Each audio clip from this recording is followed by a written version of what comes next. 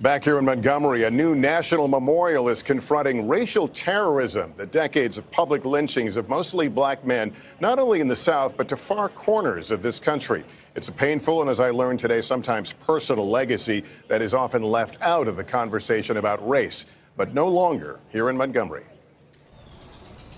Just after dawn, pillars at the National Memorial for Peace and Justice stand as testament to America's traumatic past. The pain palpable. The memorial begins with this image: enslaved African families torn apart. Centuries of slavery giving way to decades of racial terror. The legacy of lynchings between 1877 and 1950, not just in the South but across the country, is told here. The mindset is that black people don't deserve the dignity of even being a defendant. And they would be pulled out of jails, they would be pulled from law enforcement officers, and they would be brutalized in this way. Hey, Bryan. Bryan Stevenson created the memorial through his nonprofit, the Equal Justice Initiative. An attorney and author, he's dedicated his work to getting black men and women released from prison and death row. His book, Just Mercy, is being made into a movie. At the memorial, more than 4,000 names are engraved. The date of murder listed with the county where they died. The reasons chilling. Drinking from a white man's well.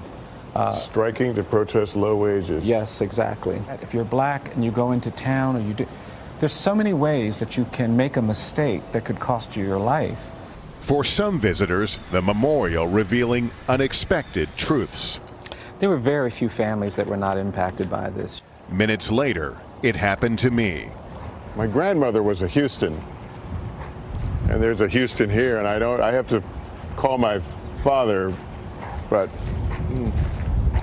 it's astonishing to me how often that happens. Scanning the names on these columns, a familiar last name from Bedford County, Tennessee stands out: Houston. It was my paternal grandmother's maiden name. She was born in Tennessee. And the John Houston engraved before me, according to family, was likely related. Yep. That's phone calls to make. Yes, absolutely, absolutely. Well, I know they'd be so proud of you. But many of the names are unknown. And this is this wall an acknowledgement to those not documented, those you'll never know. That's do right. you ever allow yourself to estimate what that number might be? It's thousands. You know, whether it's tens of thousands. The great historian Leon Litwick wrote, "How many thousands we'll never know." Josephine McCall's father, Elmore Bowling, was shot and killed on December 4th, 1947 in Lowndes County, Alabama. His name now memorialized. I was ecstatic. My father had never gotten any recognition, nor had we. We had never been recognized for the trauma that we suffered. Stevenson has visions of expanding, his team collecting soil samples from over 280 lynching sites in the country, a tangible memory for those who never received a proper burial. You know that the sweat of enslaved people are in that soil. You know that the blood of these lynching victims are in that soil. You know that the tears of those who were humiliated by segregation are in this soil. But what I love about it is we can gather this soil and we can still grow something. We can make that soil create new life.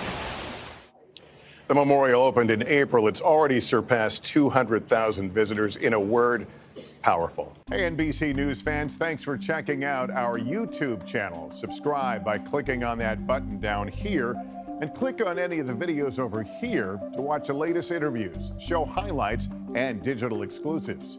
Thanks for watching.